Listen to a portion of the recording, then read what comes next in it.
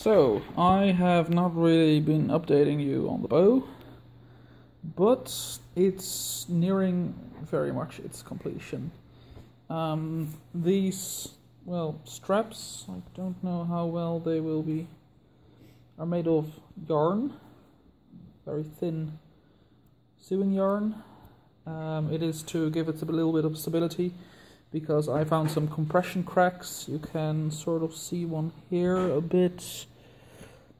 It's a little bit hard to spot them on the camera, but compression cracks are like cracks in this direction. They aren't necessarily really bad for the bow, but just to be on the safe side, I thought I would actually clamp it in.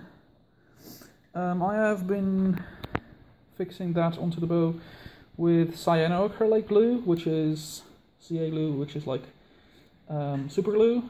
And what I was doing is just squirting it on, and then with a finger just move across it, and so long as you don't actually stay in one place, it's not gonna fix your fingers to it.